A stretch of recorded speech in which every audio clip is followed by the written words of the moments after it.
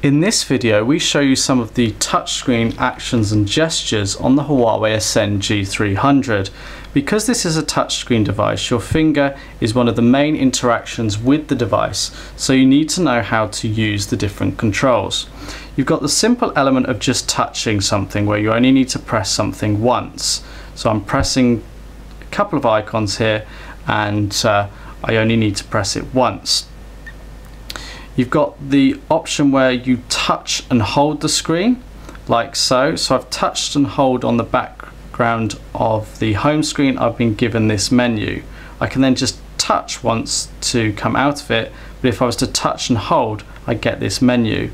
Now these gestures don't apply to everything that you do. It does depend on the application and what you're doing at that time as to which gesture you use, but that's the tap and hold gesture. You then have the flick gesture, which is like so. Now be it left to right or right to left, you flick through the screen.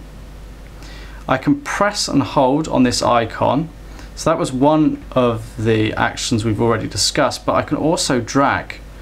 So I press, hold, continue to hold, and I can then drag this about the screen.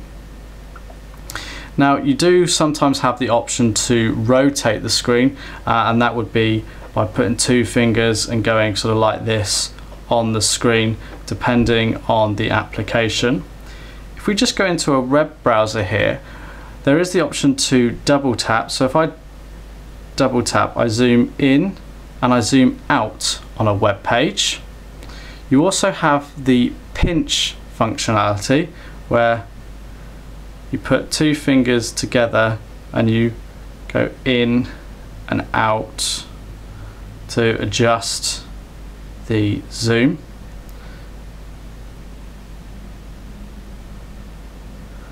And those are the main touchscreen actions on the Huawei Ascend G300.